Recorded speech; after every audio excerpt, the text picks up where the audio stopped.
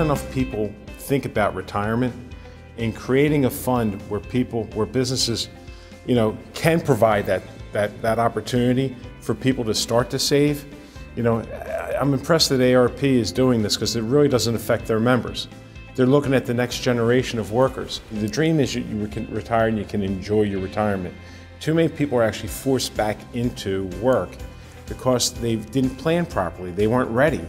So Secure Choice starts us talking about planning at a very early start in your work world, and hopefully we'll give some financial literacy and some training and education so that when the time comes, if you want to work after retirement age, God bless, but you shouldn't have to. Any savings is a positive, and 3% is good. It'd be nice if you could do more, but listen, it's a start. But it actually, the money that you start saving early on in life, if you leave it alone and let it grow, you'll have enough money when you get older.